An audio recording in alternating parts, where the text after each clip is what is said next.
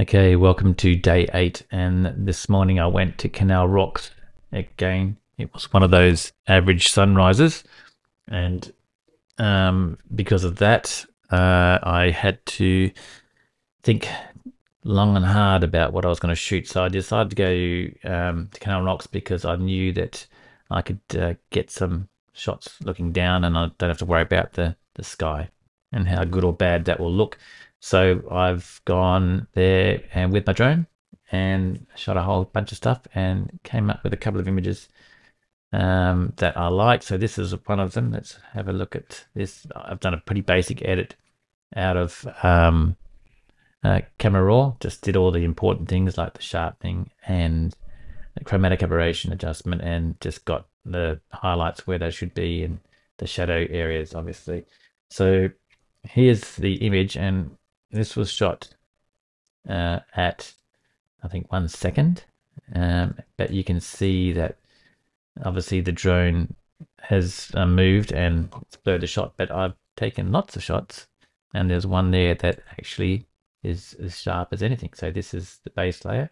I've put the one with the better water on top, and I've aligned them. So basically I've just selected both layers and gone up to edit auto align layers, and that's put them in perfect registration. So you can see if I take that on and off, it's almost perfect, pretty close enough, Jazz. So what I'm going to do is add a layer mask. I'm going to invert that, and then I'm just going to use a brush, a white brush, and with 100% opacity, 0 on the keyboard, and get this looking kind of cool. Just rub that water back. And obviously I've got to be careful not to go too much over those rocks, because then I'm going to, and the jetty, I'm going to end up getting the blurry rocks. So it's a bit of a, you know, well, you can be a little bit inaccurate, and because it's my son's birthday today, so I should be doing other things than editing photos. And I get this done, get it out of the way, and then we can celebrate. But yeah, roughly, I'm going to go and use my Wacom tablet, and I'll zoom in a minute, just get those finer details, but just want to get the main stuff done. If you click on the, see, why do you do that, Photoshop? The mask, you can see where you haven't quite gone yet. So you just get the bulk of it done, and then we'll go back in and do the finer stuff. So let's zoom in a bit. We'll get around here. I'll bring the brush down a bit smaller and get in to there, but be careful not to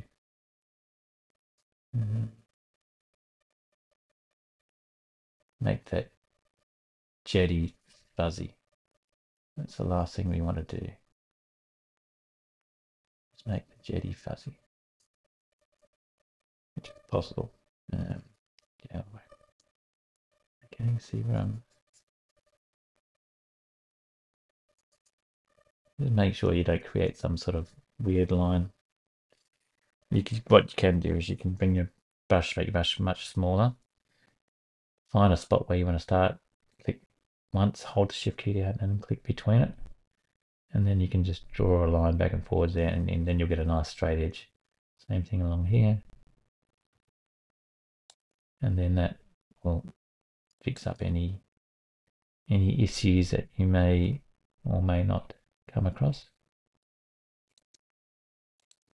And make it perfect. Same thing over here. Click once. Actually, that's got a lot of weirdo sort of railing on there, so I might just be a little bit mindful of that.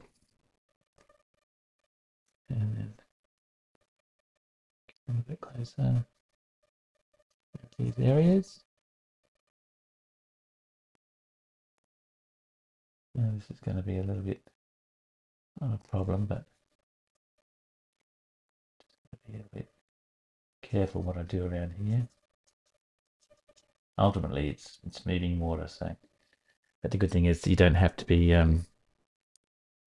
super accurate because the moving water is moving water. I mean, I can go back with my brush tool and change to a black brush, drop my opacity, and then just blend this through.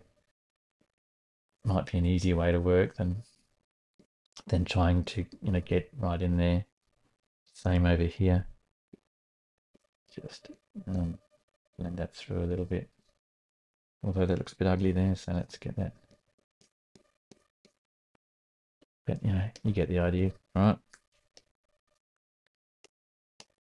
Looking at all this stuff, we're in pretty close.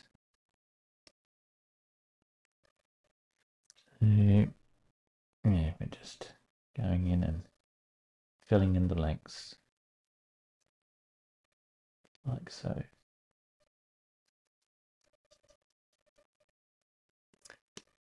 And once we've got this where we want, then we will go in and we'll do a more of a general edit to make it all look kind of nice. So yes, just kind of get on the edge there. Unless it's part of that water, then it's good. Just don't want to go over the rocks. You can kind of see where you've missed because it's a different color blue. It's kind of more of a blacky browny blue. So just going to clean up along there a little bit. And see how we go there. Don't want to make that. You gotta be careful you don't make those rocks, see, fuzzy. You just got to be a little bit mindful of that. Just keep it nice and sharp. I mean, this might be better. Some of this could be better the way it was originally.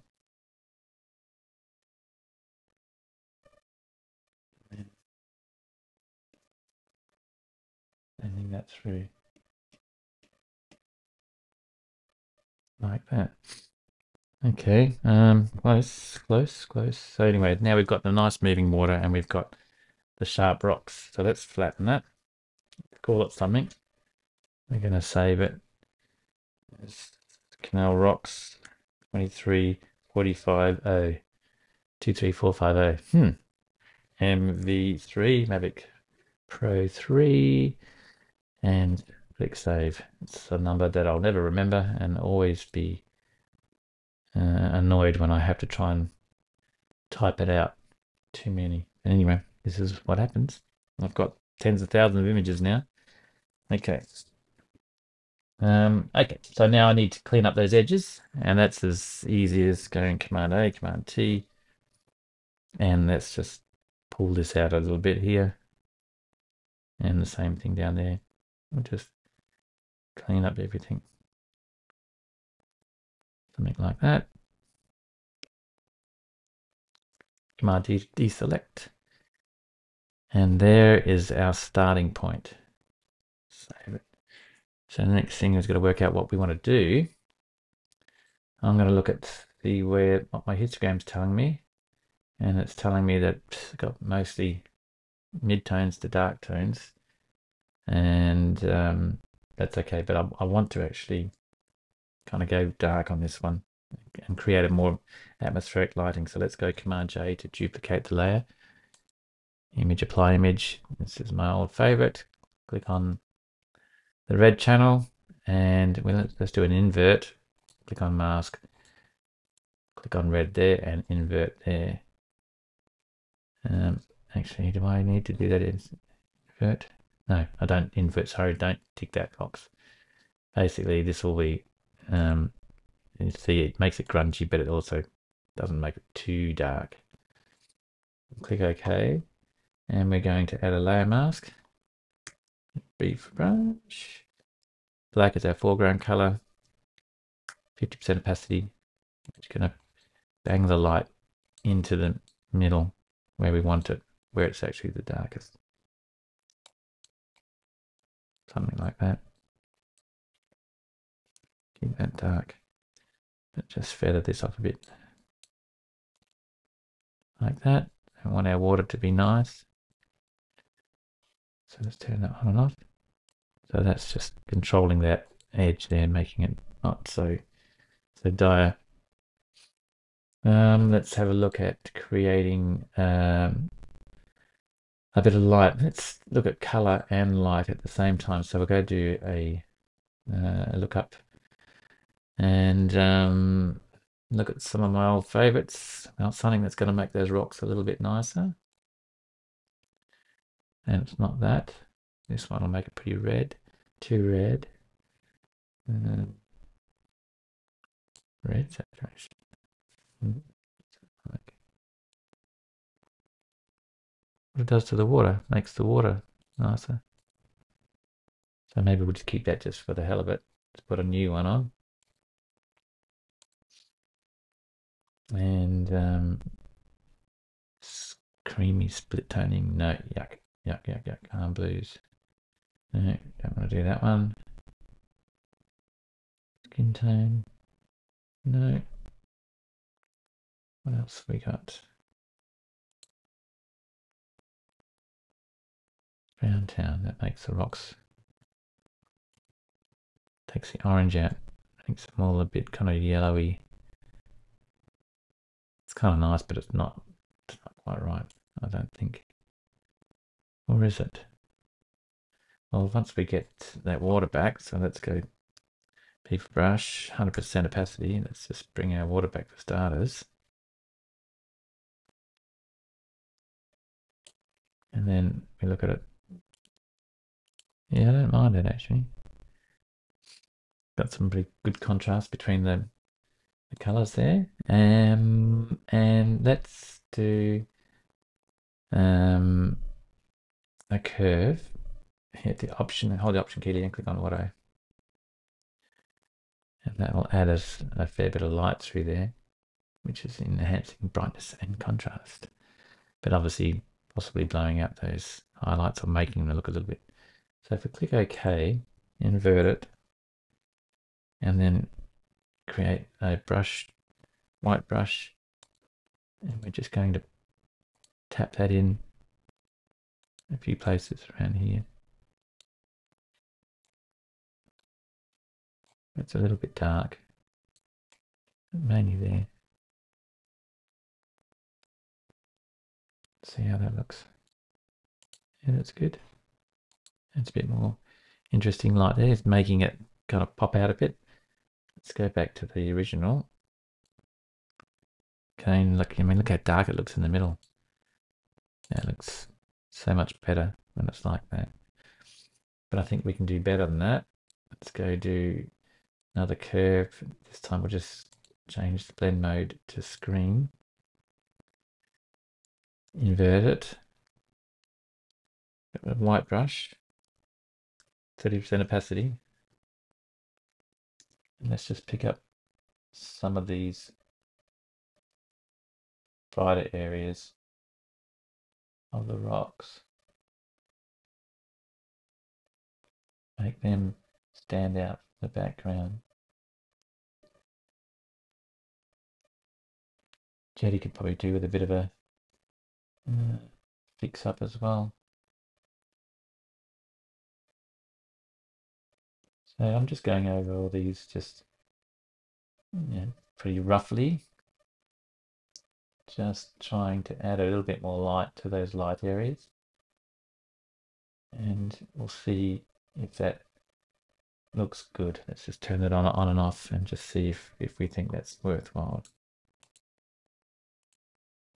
Yeah, well, look how much it pulls them forward. Gives it that sense of depth. So, it's definitely worth giving it a bit of a, red hot go. And obviously do the same over on this side. You don't want to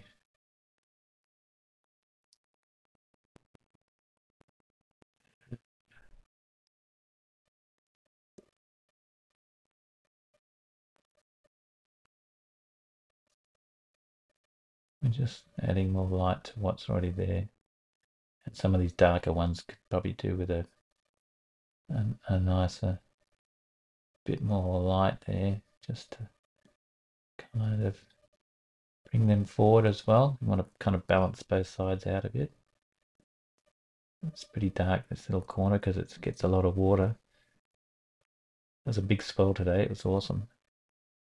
So it goes to show you, you can fly your drone at slow shutter speeds and still get sharp results. It's amazing, really, when you consider what it's doing. And so give it a try next time you're out shooting with your drone. You don't have to get perfect shutter speeds all the time. This is kind of fun, you know, just to be able to do this, and it just gives you a different perspective. There we go. So that's starting to look pretty good.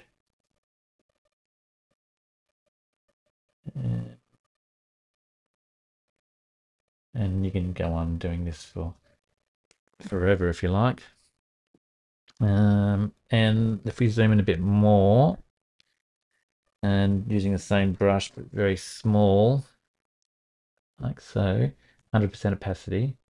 Let's just draw this railing in. Look at that. Make it stand out.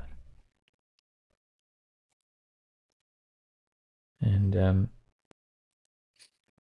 you know, this is it. We're doing this at 100%, so it shouldn't be a problem. Let's just zoom out and turn that on and off now.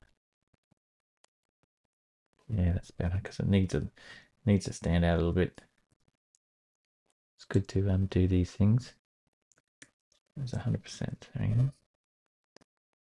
So click once, hold the shift key down, put the cursor where you want the line to go to, click again while still holding the shift key down. And good having straight lines to work with. This one looks a little bit curved, so you just do shorter distances. Try and follow the curve along. Oopsie. It's going to be a problem, isn't it? That gets in the way.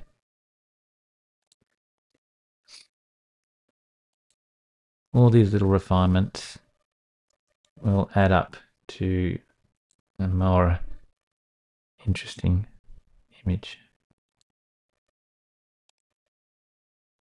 in my honest opinion.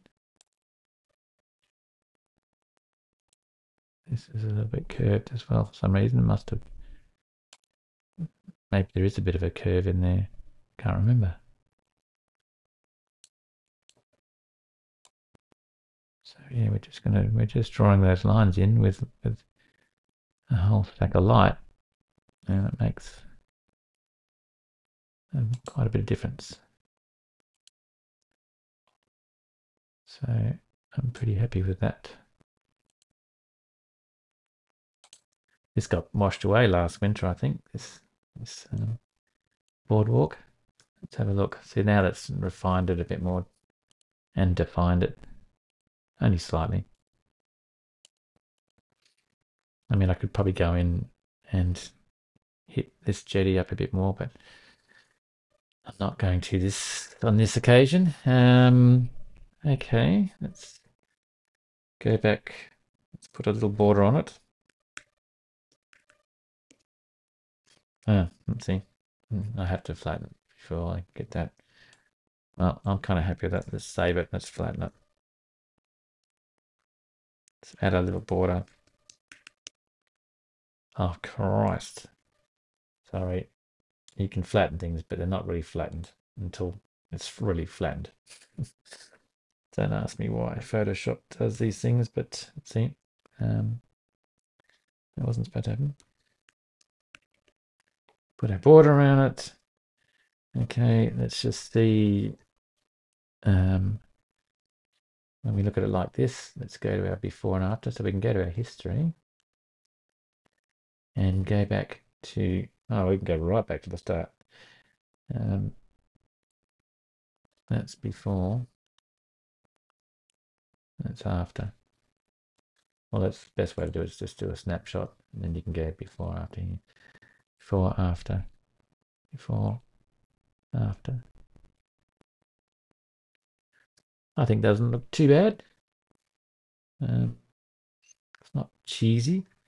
Let's go back, back, back, back, back, back, back, back. Gee, I did this a few times, didn't I? The hell? Oh, oopsie. I'm just going back to the snapshot. My bad. Okay, there we go. Save it again. I mean, I might do a little bit of refinement with the color. Just, you know, I'll have to sit with it for a bit, look away, come back, and then decide whether I need some other adjustments made. The first thing I would look at maybe is the selective color and look at what's happening with the yellows. Make it, I want to make it a bit warmer, or do I want to make it a bit more, you know, neutral? Same with the reds. Ooh. Do I want more red in there or less red? Do I want it to be kind of almost a little bit mono to get rid of any cheery cheesiness? I'm thinking that it needs to be more yellow, but maybe not that bad. So maybe a 50% opacity on that layer. It's basically just desaturated it a bit. Make it a little bit more yellow. Well, who knows? You could just spend all day doing this. The other option is, well, why don't we just try and brighten the whole bloody thing up, see what it looks like as a postcard. Yay, yay, yay, yay, yay, yay, yay. Nasty. The water looks nice. All right, I kind of like that water, but let's go not too hot. Invert it, and then just brush the water in with a white brush. That's nicer. Gives it a much nicer feel.